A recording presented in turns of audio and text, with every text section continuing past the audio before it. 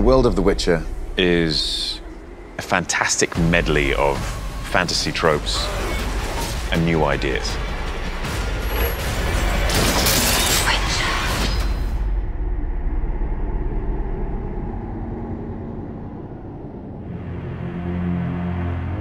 It is a place of great riches and great power, but also a place of great violence and great suffering. It's a very scary, brutal world. The world of The Witcher is one of magic. Because of that, it's limitless. Magic is organizing chaos.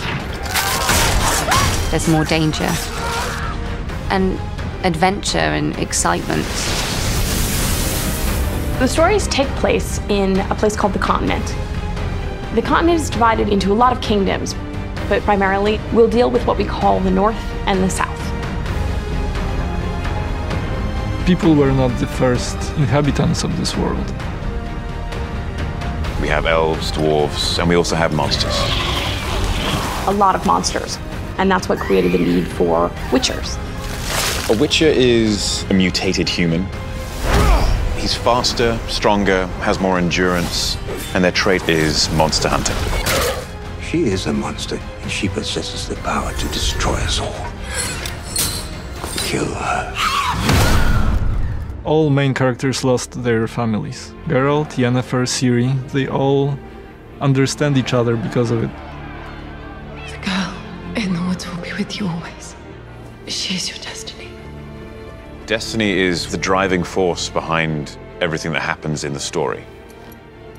There is a vortex of fate around all of us, Geralt, growing with each and every one of our choices. There's a lot of real-world issues in there. What evil is and the demons we have in us. People call you a monster too. But also love and its ability to change a person. Family and the loss of family and the search for family. It's a family drama with monsters.